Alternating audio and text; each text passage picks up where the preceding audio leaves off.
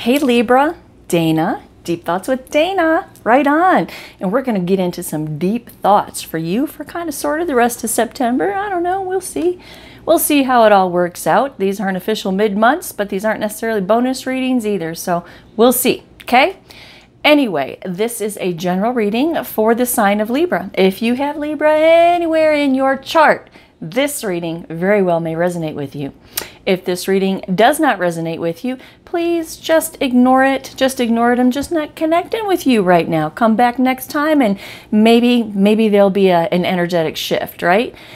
Anywho, this is not your personal reading. I can't tell you how many readings I give where people call me saying, I've watched your general readings, I've watched all the general readings on YouTube, and this is what's happening in my life. I want to know the rest of the story. And then we hop in and do their reading, and is there a vein of this? Yeah, but it's not this at all. It's very, very different because everybody's on their own journey, right?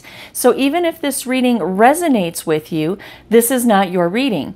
Do not ever make any kind of life decisions based on anybody's general tarot card reading, okay? It's not in your best interest. If you need to make a life decision and you're into all the tarot, get a hold of your favorite tarot card reader. You can reach me at deepthoughtswithdana.com in the box below, but definitely get your cards right. It's just worth their weight in gold, right? It just truly is. Okay, you guys, so that being said, let's do this, okay? Let's do this. I got good news and bad news. The good news is that I am jacked up on coffee. The bad news is I am a simple biatch, and this is not pumpkin spice, okay? All right. Oh, R-rated channel. If swearing offends you, this is for mature audiences only. If swearing offends you, then you need to just click off right now because I'm going to offend the hell out of you, okay? So, that being said, let's do this, all right? All right, Libra. Libra. Libra. All right, you enter into this reading with works. Works is the physical attainment of an idea. Oh, I'm using a little bit of a different deck. This is called the Thoth deck. And you'll see as we go how it's a little bit different. It's not that different, but anywho, you enter this reading into this reading with a card called Works, right? This is the material establishment of an idea or an ambition, okay? All right, so I asked, well, what is this? What is this idea, right? Because what it is that you want to take inspired action towards the Queen of Wands, okay? Some type of Queen of Wands character. We're going to go back to that, though. Hold on. So I asked, what is preceding the beginning card, right? And I got this. I got, there has been pain and sorrow and heartbreak in some situation in your life. To the Ten of Pentacles that you want to make right, that you want to restore to factory condition, okay? The Eight of Swords. This is you being in a self-imposed mental imprisonment about this. Now that sounds a little drastic, okay? The Eight of Swords is not as bad as everybody makes it out to be. It's really not, right? Eights are about movement, change, action, an energetic shift, right? And in this Eight of Swords energy, you can see, right? She's blindfolded, she's tied up, and she is surrounded by swords. But if you look really close, there's 3 swords to her left and 5 swords to her right. And there is definitely room for her to walk out unscathed, right? So the energy of the Eight of Swords is panic, okay? But that's the beginning energy, is panic. But she's not going to stay here very long, right? Only an asinine person would just stand there and hope somebody helps them, right? What she's going to do is she's going to work her way through this. She's going to get through the panic stage, and she's going to develop into eventually the Nine of Swords, right? 9 is about fruition and attainment. So anyway, she's going to work her way through this, and she's going to stop panicking, and she's going to realize that she can take that blindfold off of her eyes and that she can very easily get out of this situation. And that's what you're doing. You are formulating a decision-making progress as to what your next move is going to be. Okay, what you want your next move to be is to create some kind of foundation, stability, establishment somewhere where there has been heartbreak, grief, sorrow, pain in the past. I mean, well, it could be in the immediate, but I feel like it's the past. Okay, so that is the idea that you are going to materialize in your life right there. The decision that you make in that Eight of Swords, how you're going to proceed forward to make right something that was wrong, okay? That's the material attainment. To the Queen of Wands and the Ace of Wands.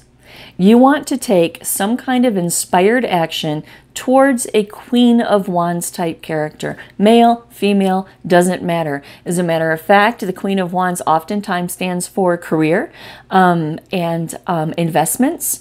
It stands for somebody who's very, very determined, exuberant. So you want to take some kind of inspired action towards a Queen of Wands character in your life, whether it be love, work, business, doesn't matter. But this Queen of Wands is who you want to make things right. See, because the decision that you make in this Eight of Swords is to stop being all tied up about it and to actually do something about it. That's the Ace of Wands. That's what you're doing right here, right? You're taking inspired action to attain what it is that you want to attain with the Works card towards a Queen of Wands type entity, okay? Energy. Okay. Peace comes in. Peace says that you want to make peace in this situation. It's as simple as that. You want to make peace in this situation. See, that's the difference with these cards. See, this is the Two of Swords. And in the Two of Swords in this deck means peace. The Two of Swords in the other decks means confusion and chaos and information overload at a crossroads. But in this deck, it means peace. It's extremely profound, very, very deep. Okay. Anyway, so you want to make peace with the situation, right? You want to make peace. To the Ace of Cups, the Ten of Swords, and the Three of Cups in reverse. You want to make peace with the emotions between the two of you, right? You want to create. The Ace of Cups is about overwhelming emotion. It's about a new opportunity in love, manifesting love, and it's about creation. And the Peace card indicates to me that you want to make peace in the emotions between the two of you. To the Ten of Swords, where there was crisis, betrayal, defeat, loss, and endings in the past. Hence, this Three of Swords right here, right? Possibly a third-party situation, because we have the Three with the Three of Swords, and then we have the Three with this Three of Cups. Now, the Three of Cups can be read two different ways. This can either be absolutely a third-party situation, a three's a crowd type of thing, right? But the Three of Cups in reverse also stands for stifled creativity. So what I really want to say is, yeah, could have there been a third-party situation in the past? Yes, absolutely, positively. But that is besides the point, and I don't mean to make the pain irrelevant, but that's not the point in this spread right here, okay?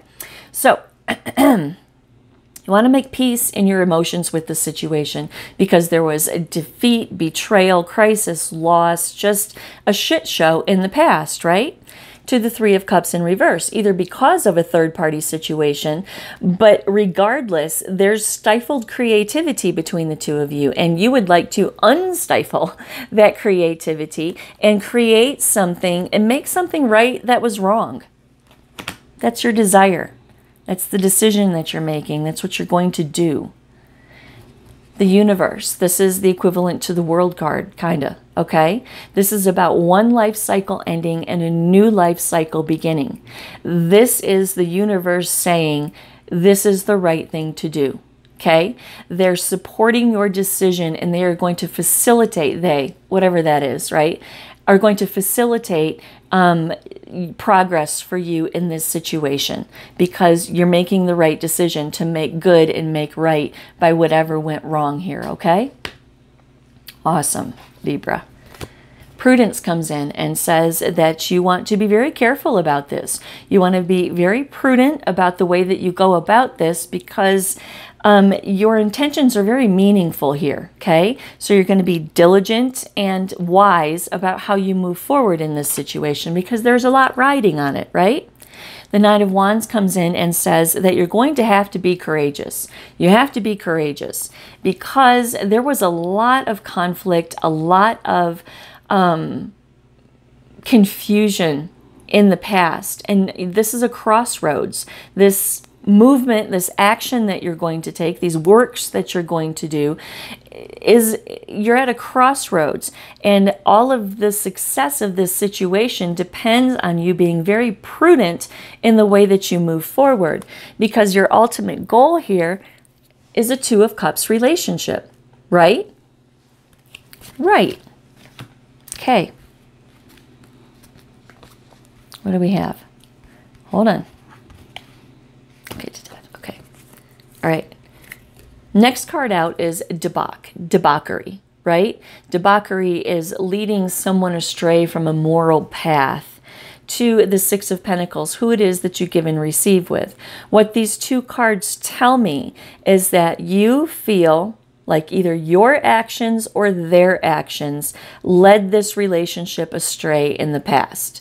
How do I know it's a past relationship? Well, all these cards say that, right? The Three of Swords, painful sorrow, heartbreak, grief, rejection. I mean, that's not what's going on right now. So that is something that was in the past. If it is going on right now with you, morph this reading to don't morph this reading. Don't try to make it fit. Take what applies to you and leave the rest, okay? All right, so debauchery. Somebody went astray, morally astray, which goes right back to that third-party situation. I don't know, right? To the Six of Pentacles. You used to give and receive. You used to have a good time together. You used to share, right? But some kind of debauchery screwed all of that up for you. Death comes in and says, you're going to change this. You're going to change this situation. You're going to change it. And the Alchemist comes on top of it and says that you're manifesting it right now as we speak. If this reading hasn't started for you yet, then you will be manifesting it. And if you're in the thick of this, that's what's going on, is you are manifesting a change in this situation. Hold on. We got a little messed up here. Hold on. Failure. That's right.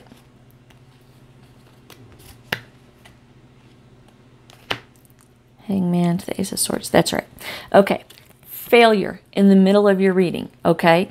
There has been, this is dual purpose. There has been failure in this situation before with you, okay? There's been failure before. Failure to connect with somebody emotionally, okay? To the Five of Swords, because there was deceit and betrayal. Some kind of shady behavior was going on, right? And that is why this whole situation is a failure. That's why it failed. That's why it's a failure now. That's why it failed in the past. Because there was some kind of shadiness going on, and it blocked the feels department. Okay? Block the feels department. In the center of your reading, the reason for the failure. Interesting. That being in the center of your reading, your energy being centered and focused around failure to connect emotionally because of shady behavior, that says that you have come to the conclusion with that Eight of Swords energy that there is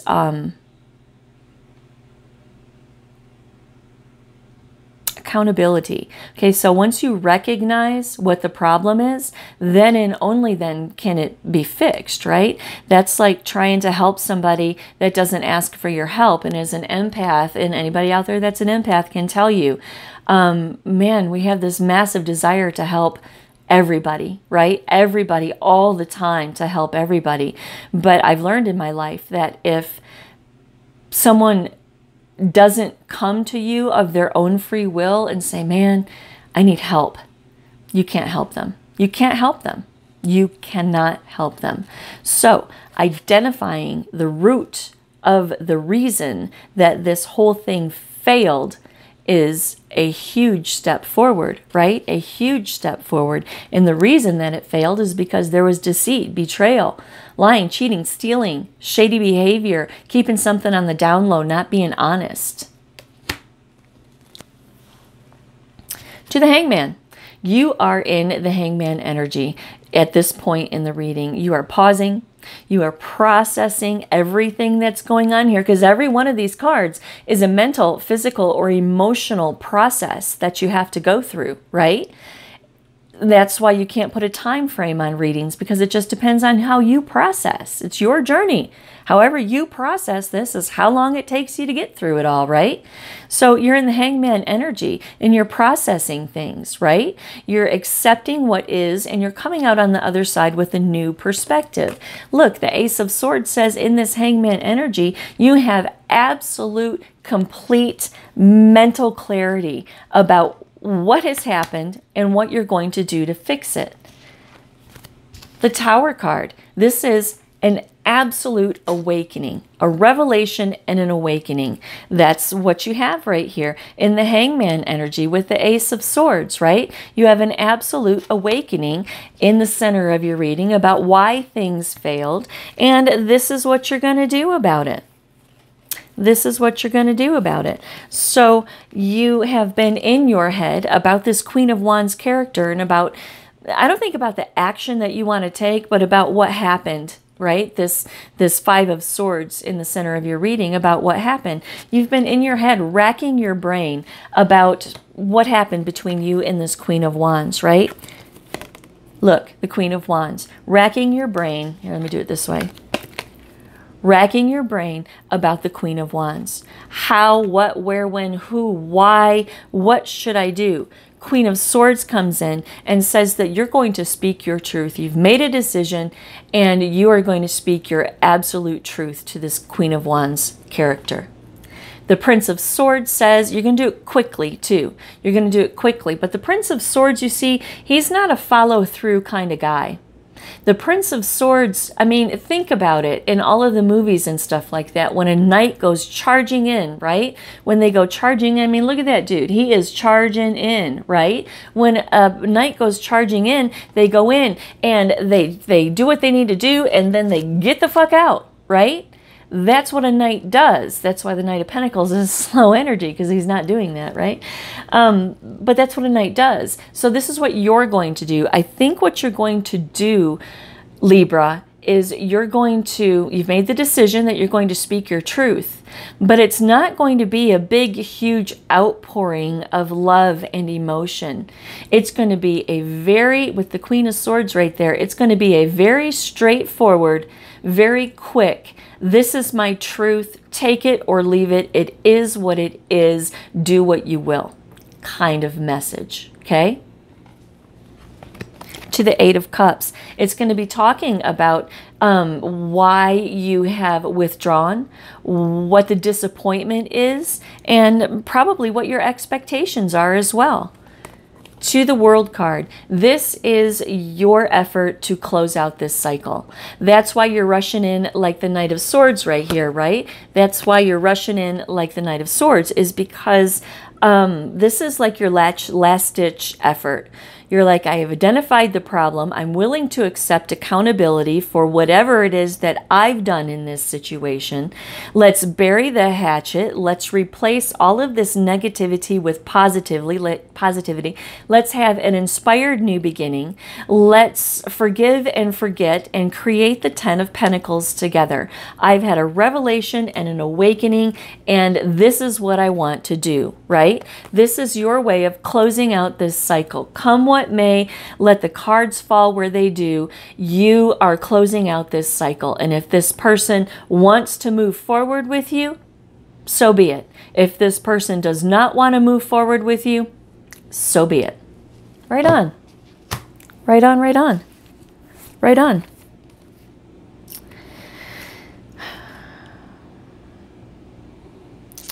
Luxury. These cards are still sticky for me a little bit. I don't know them inside and out. I have to think about luxury. Actually, I'm going to look right here at my cheat sheet and tell you what luxury means. What is this? It is the Four of Cups. Four of Cups, luxury. I have a cheat sheet for the thought deck because I don't have them all memorized yet, right? So the Four of Cups is Something adding to pleasure or comfort, but not absolutely necessary. That's exactly what I just said right here. Something that would be nice to have, but it's not absolutely necessary for your well-being. That's what I just said about all of those cards, right? You're going to go in and you're going to put it on the table. And if they take it, they take it. And if they don't, they don't. Something that would be nice, but is not absolutely necessary. The luxury card. This is clarified by the King of Swords, okay? This is you speaking your absolute truth. You're speaking your absolute truth with the Temperance card, purpose. You're speaking your truth with purpose because, like I just said, there is a purpose behind all of this, a goal, right?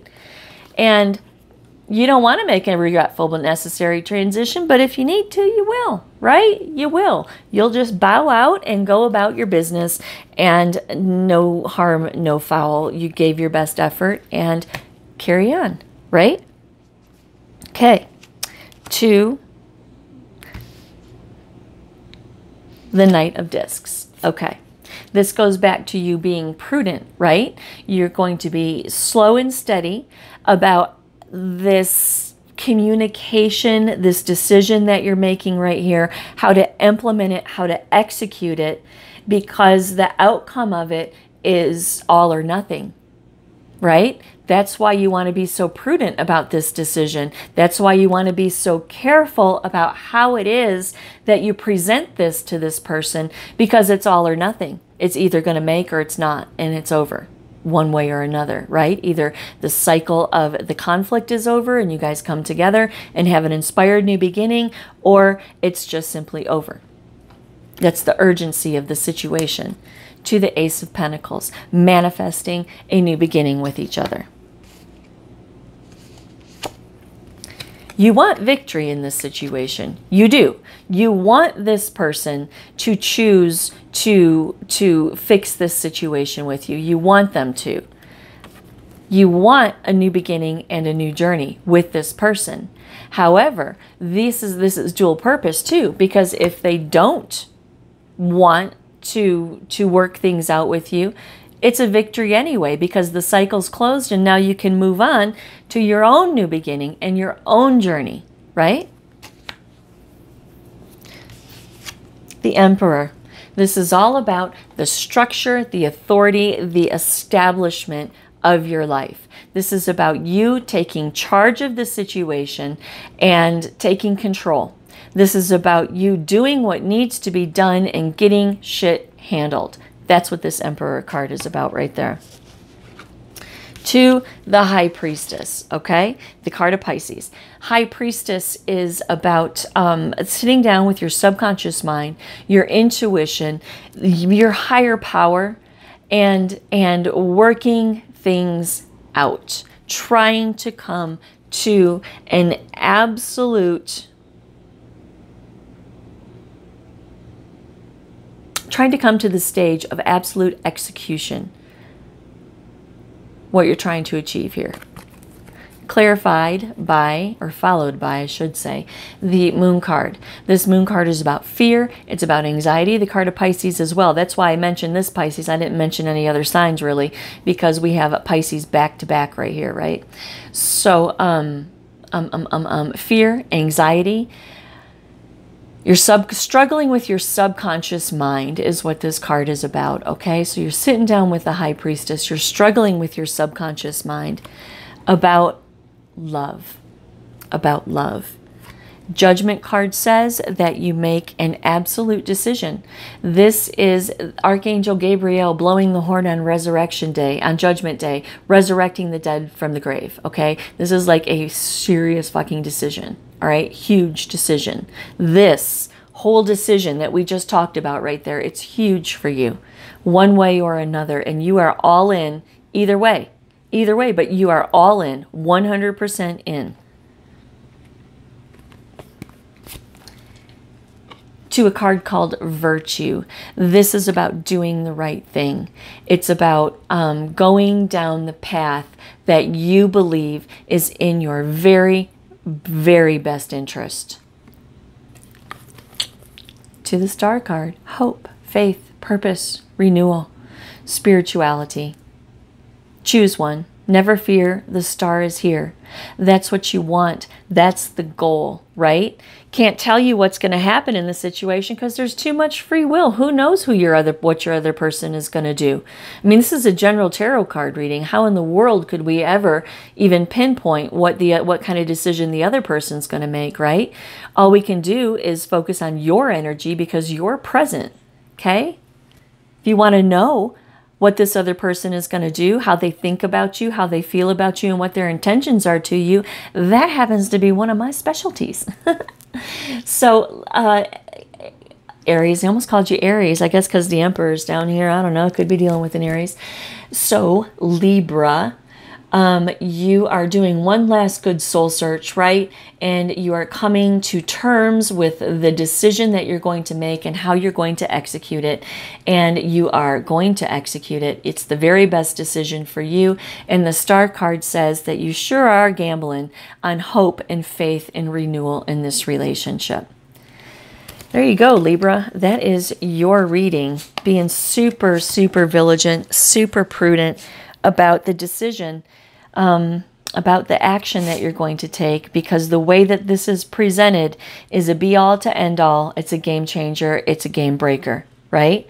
And you're going to do it. You are going to do it and let the cards fall where they may. If you'd like a personal reading from me, you can reach me at deepthoughtswithdana.com. Namaste.